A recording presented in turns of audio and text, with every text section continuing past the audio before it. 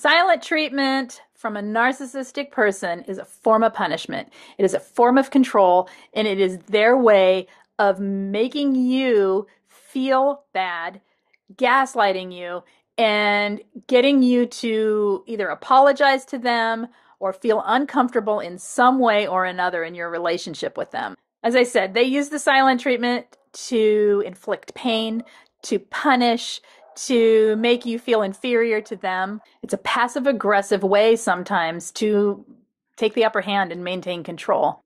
It's done to avoid the real issue often. So if a narcissist is talking to you and you're having an argument and they just go silent and walk away, or sometimes they just go silent for no reason, they're avoiding often what needs to be talked about, what needs to be worked through, anything that relates to having real relationship with anyone. It's avoidance and dismissal, right? So the silent treatment just dismisses anything and everything around it. The thing about a silent treatment, some people can walk away. Okay, so like say you a person that just gets overwhelmed and you need to step away when you're having a discussion with someone that gets heated or argumentative, and you need the time. You need to go silent for a little while, or you need a day, or you need a break. If you're doing this regularly, it might be something to like look into on how to better communicate your need for that space and how to get that space in a healthy way. If someone is doing it to you regularly and it's without warning and it's in extreme situations where you're like, why are they even that angry? What are they doing? What's happening? Or if they use it and they stand there and like stare at you with their silence, that's a toxic silent treatment that someone's giving. So just understand that there's a difference. We all need space sometimes, and we all need to step away and not engage in conversation with someone when it's getting heated. Sometimes that can be okay, but it needs to be handled with healthy communication in order for it to not be kind of toxic to the other person. Make sense? All right.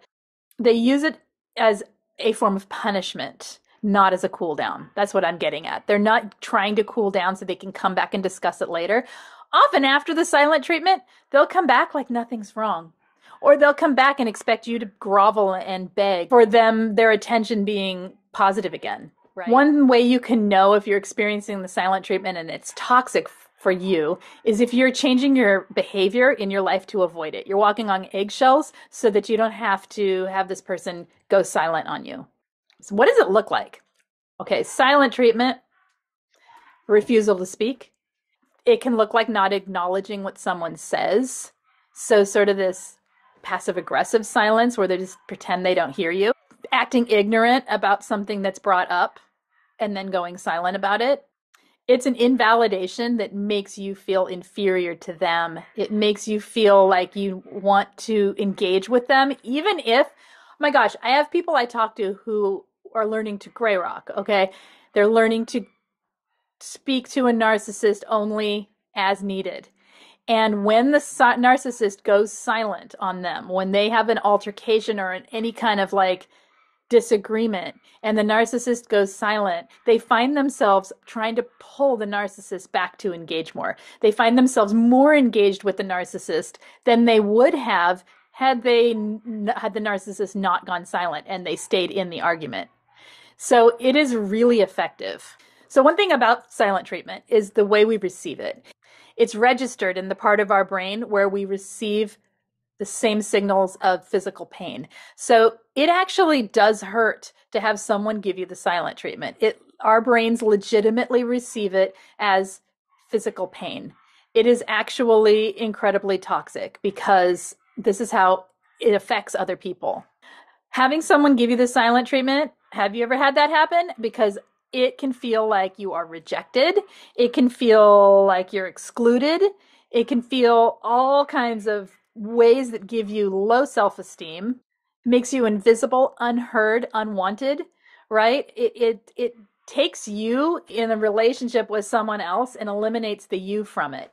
And by silencing themselves, they're basically saying you're not worth the time of day to give this conversation any more attention and walking away, leaving you feeling all kinds of things. None of it good.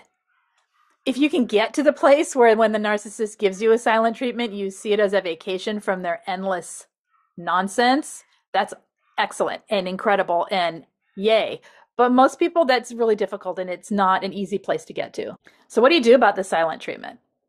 What do you do when someone's giving you the silent treatment? Frankly, I walk away and do not engage anymore. If someone were to give me the silent treatment right now, I'd be like, okay, fine, done with this conversation and every other one after, because that is not a healthy way to communicate. It's not useful in a friendship or otherwise. And it's childish. It's childish and boring from where I sit. And I don't need that somebody evoking pain in me for no reason. So if you are being given the silent treatment and you live with this person or they are around you, gray rock that. Go use the time to do something else. Recognize that this literally is being registered in your brain as a painful experience. That's legitimate.